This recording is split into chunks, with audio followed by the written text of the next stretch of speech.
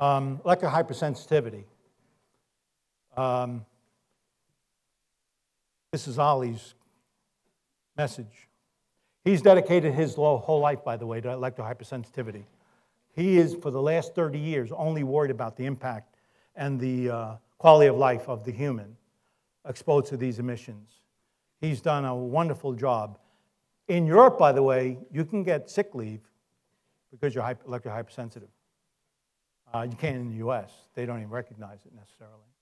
But Ollie has been leading this space. And if you're electromagnetic hypersensitive, you're also multiply chemically sensitive. So if you smell gas and you get bothered by it, that's not unusual.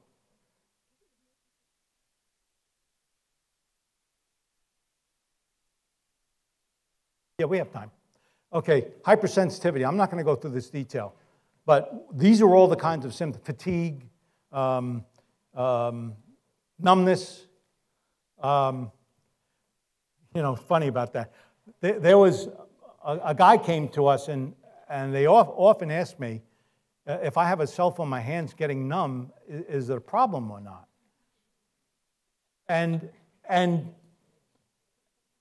And I often point out that no one's died of cancer from electromagnetic radiation, even though you feel it in your hand.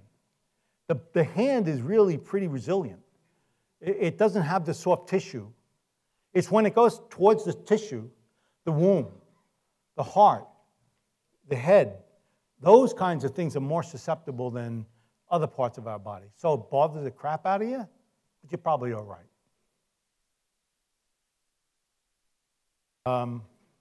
This is sort of an important message.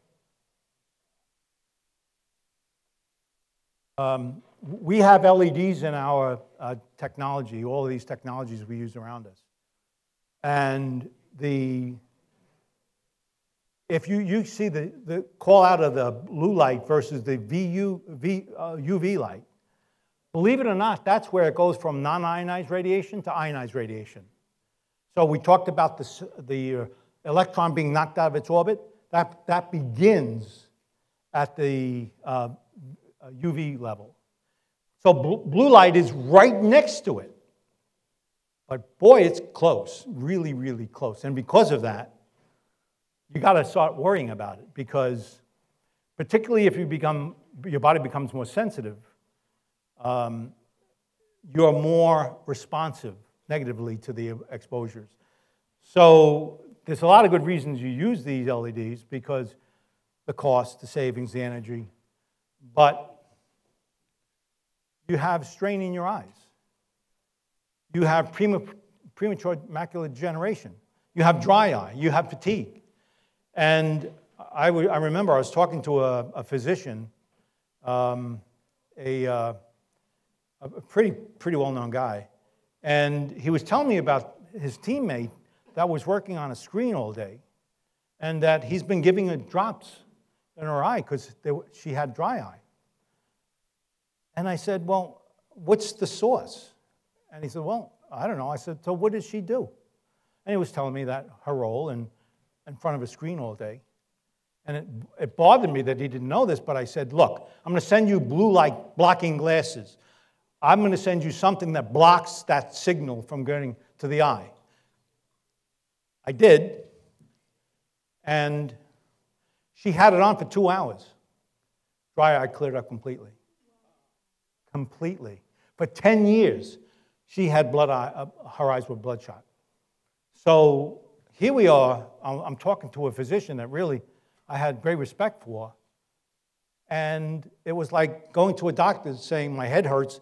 He gave her 2 aspirin. He never understood what her head was hurting about. And blue light is becoming important, not only because of its destructive nature, potentially, but there's also something else you need to worry about. And that's the trigger for you to sleep that's being disrupted. Blue light is hitting the back of the eye, and there's a protein, cryptochrome protein, that is the on and off switch to go to bed. it turns on the melatonin. So when you're looking at it, a tablet, and you decide to go to bed immediately, there's no melatonin. Not triggered in to work because the switch wasn't turned on. So it really does disrupt. But is that all it does? No. Because now all of a sudden, you need to be in a circadian rhythm. You recover at night. All of that now being screwed up. Why? Because you looked at a screen before going to bed. So it's really a technology that we have that's really wonderful to have. But it also, we know for sure through research, impacts our bodies, and we have to be aware of what it does. And so don't look at monitors before you go to bed. If so, make sure you use shield protection that prevents those signals from getting to the cryptochrome.